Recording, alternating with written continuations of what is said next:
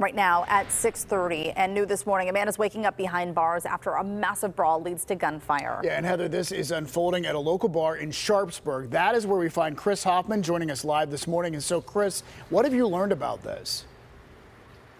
Good morning, David and Heather. According to Sharpsburg police, 27-year-old Justin Craig was involved in that fight inside a Big Pat's bar right on Main Street in Sharpsburg. He then came out and allegedly shot his gun at a car as well as other stuff just right in the middle of the street. Officers were able to identify him through video and witnesses. Now, according to the criminal complaint, Sharpsburg police say it all happened back on October 18th. They had a driver call and say their car was hit by a bullet. Investigators found and went through the trunk of that car, both passenger seats, before lodging itself right into the dashboard. Police reviewed surveillance video from around 1:45 that morning of a man standing on the double yellow line right in the middle of Main Street. He shot at electrical equipment and allegedly fired off several more shots. They see the same man get in an SUV and accuse him of going the wrong way down the street.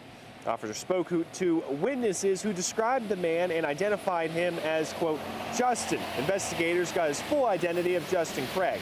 Now, court papers say video showed a large fight inside the bar over a gun allegedly involving Craig.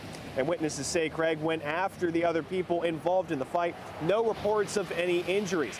Now, Craig is facing charges, including aggravated assault. He will have a preliminary hearing on November 10th, and he is currently in the Allegheny County Jail. It's not the first time, though, we're talking about Big Pat's Bar. We looked through our archives and we saw back in 2016, someone was attacked with a 2x4 outside. And back in 2011, someone attacked patrons inside the bar with a meat cleaver. Live in Sharpsburg this morning, Chris Hoffman, KDKA News.